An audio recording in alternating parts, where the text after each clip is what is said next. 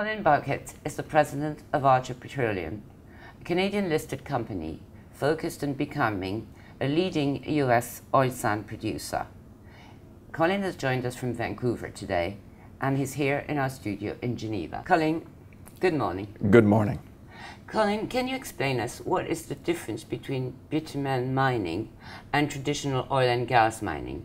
And furthermore, what is the difference between mining in Canada and mining in the US? Of course, I'd be happy to.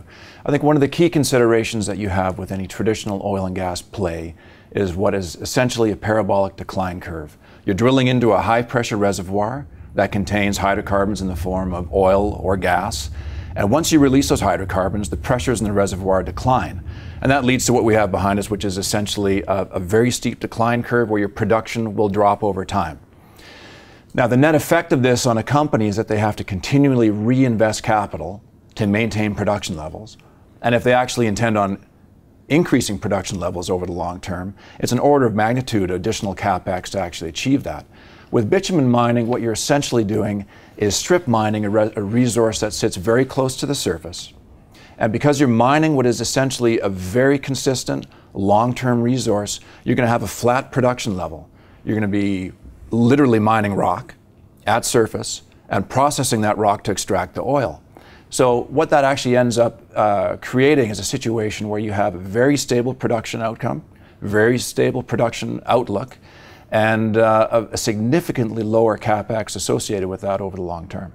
And a consideration when you're looking at the differences between Canadian and US oil sands. I mean, the Canadian oil sands is a very well-known operation. It's a huge, huge infrastructure and capex operation that exists in Canada.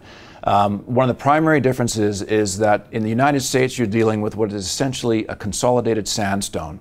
It's considered oil wet, whereas in Canada, you have a water wet oil sands, which means that there's actually a water particle that binds the sand particle and the hydrocarbon particle together. And that means that heat extraction is a very, very common method that works very well in Canada, but it doesn't work in the United States. You have to use a different extraction methodology, which is why we've come along with our new initiative to develop those oil sands using this proprietary extraction technology. Colin, where are the tar-rich sands in the US, and where are your projects? Well, depending on what resource estimate you actually refer to, there's estimates of anywhere between 50 to 80 billion barrels of heavy oil that exists in the United States. And most of it exists within this, as we mentioned, consolidated sandstone that sits very, very close to the surface. There are a number of states that are very, very rich in resource, ranging from Utah, which is the largest, California, Texas as well. The states that we're focusing on primarily at this stage is Kentucky, Utah, and Alabama. Our initial projects are in Kentucky, and the primary reason we're focusing on that is because the permitting process is very clean. Permitting a new site in Kentucky will take approximately 6 months. And another very important consideration is that we're very close to the US Gulf refineries, which is a key difference between an oil sand operation that exists in an area like Kentucky, for instance, versus something that exists in Canada, where you have this enormous infrastructure challenge of actually moving your product to market. We're 9 miles from railhead at our initial project, and then straight shot to the US Gulf, which allows us very easy access to transportation and refinery access. What are your production targets? Our year one production target is to have a 2,000 barrel a day facility up and running in Kentucky, with an additional facility being added at least once a year for the next 3 years thereafter. So very conservative number, 2,000 year one, 3,000 to 5,000 barrels in year two, and targeting 5,000 barrels and up in year three. Okay, and I understand that your technology is very, very different from anything else that's been used elsewhere. Can you explain that? Yeah, absolutely. The key difference between our process and a variety of other processes that exist out there right now is that we are using what is essentially a non-thermal, mechanical, and chemical process to separate the hydrocarbon from the sand. And something that's incredibly important here is that we use a chemical called SandClean 950, which is a patented, proprietary, EPA, which is Environmental Protection Agency approved chemical, which is biodegradable, it's non-toxic, it's non-hazardous, and it doesn't require heat to operate.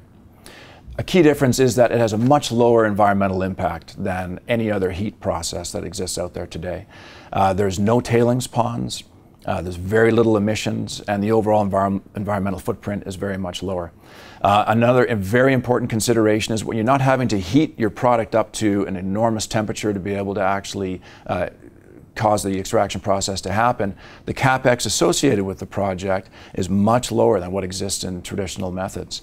And I can actually give you an example. The Canadian Research Institute estimates that to create a single barrel of production capacity in the Canadian oil sands, the various methods ranging from oil sands mining up to SAGD ranges from anywhere from $30,000 per barrel of capacity up to around $130,000 per barrel of capacity. Our technology, because it doesn't utilize heat, costs approximately $3,000 per barrel of capacity, so it's an order of magnitude cheaper. That's wonderful. Thank you very much for joining us today. Thank you.